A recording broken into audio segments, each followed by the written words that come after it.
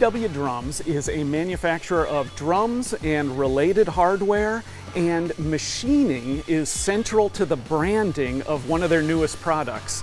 This is the MDD, the Machined Direct Drive Pedal. Rich Sikra is the Director of Production for DW Drums. Rich used to be a machine shop owner. His shop was acquired by the company for the machining capacity and for the machining expertise. So, Rich, why was it so valuable to include machining in the name of this product? Well, this is the first pedal we actually machined out of billet. We've done a bunch of castings in the past, but we really wanted to show off what we have the ability to do in-house. It wasn't just showing off, was it? There are some real design improvements you were able to get by machining. In the past, you had to either take the pedal off the drum, have both hands there, hold the spring, tighten the nut, loosen the other nut, and then lock it into place. This is a drum key, and I wanted to come up with a way to use the drum key to tighten or loosen the spring. And machining enabled you to do that, because I'm looking at an assembly here that you couldn't produce with casting. That's right. With a casting, the part would have had to be 4 times that big. So machining lets you realize some real design improvements, but once you got manufacturing in-house because of machining, you started to achieve some cost savings too. You started to find opportunities for cost saving. Talk about how cutting tools have changed. Well, with the cutting tools, I started looking at us just surfacing the material, taking off the bulk amount of material at one time, and mostly using end mills, and started looking into other tools to figure out better, faster ways to remove the material. Got into shell cutters, got into insertable shell cutters. Amazing how it cut my time down. Shell mill cutters remove material faster, but talk about the change that you made that reduced the amount of material you have to start with.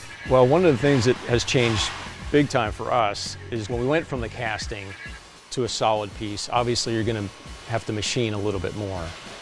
So we started to ask the question, what's in between there? What can we do to be able to machine it in-house, yet keep the cost reasonably priced? So we started looking at extrusions. Going with the extrusions instead of solid billet.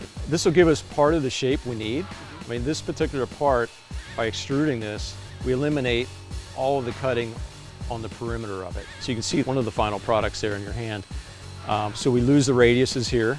They're already in the shape of the tooling for the extrusion. A good part of the center here is already removed, so we don't have to take that out. Just leaves us a little bit of material just to clean it up. We're able to get it cut. I have to cut billet anyway, right? So I'm not taking much more time to cut it. Again, I don't have to touch the exterior of the part. We have a hole that's already roughed out there. So we're basically, eliminating a good portion of the roughing on this.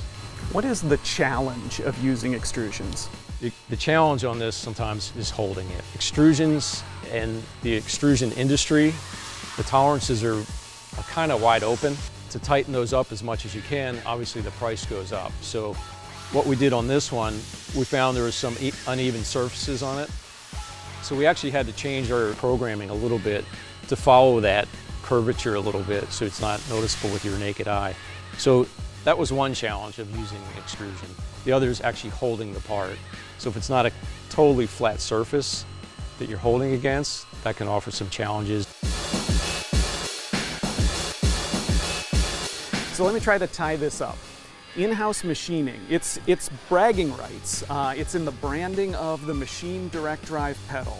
It allows you to make a design improvement that casting would not have allowed. And once you got manufacturing in-house through machining, you started making tweaks that saved you cost.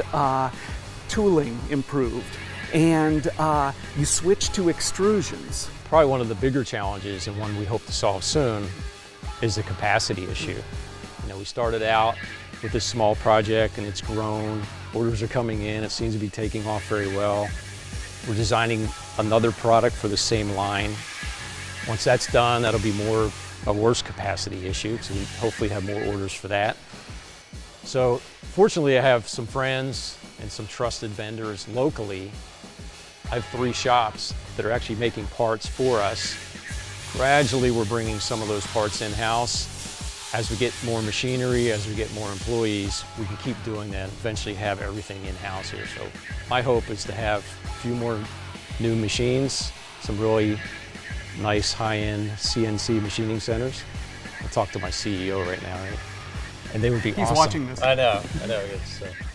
So get those in, and we can make all these parts ourselves. So that's ultimately the goal.